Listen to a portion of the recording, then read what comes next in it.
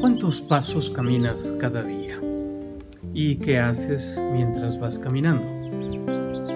Normalmente vamos pensando en aquello que vamos a hacer, el lugar donde vamos a llegar, pero nos perdemos el momento presente, al menos a mí me sucede con mucha frecuencia.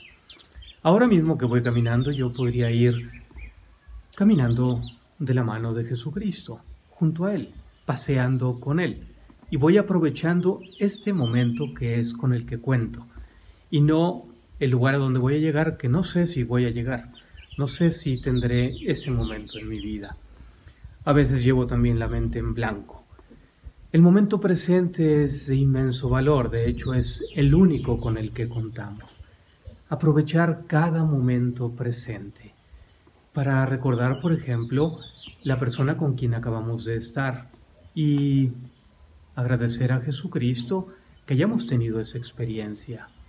O, no sé, aquí al lado mío hay un florero con geranios blancos, rosas. Recordar a Dios Creador, agradecerle por la belleza de su creación, en fin, en cada momento presente, hacer aquello que estoy haciendo y convertirlo en una oración.